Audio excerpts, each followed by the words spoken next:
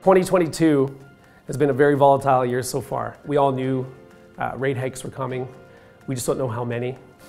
You're going to continually see the Fed pulling the quantitative measures out of the market, so you're going to see a lack of liquidity. You're going to see commodities, especially copper, gold, silver, lithium, all of them are going to come into play here, especially with inflation. Inflation's key as well. You're starting to see that hit 30-year highs. And obviously geopolitical risk, headline risks. That's a major influence right now in the markets, and it's definitely affecting people's confidence in the market. I would say first and foremost, these conferences is probably our biggest resource for finding opportunity. You can only have so many Zoom meetings and read so many decks emailed to you, and you only get part of the picture. You don't really get to feel out management, meet with them, figure out the nuances. By having these conferences, we really get that one-on-one time, and throughout the weekend, you got 3 days with a lot of these people. You can really start to see what type of people they are and ask the hard questions, as well as just like talk to other people and other investors. So they give you their insight as well into what they're seeing.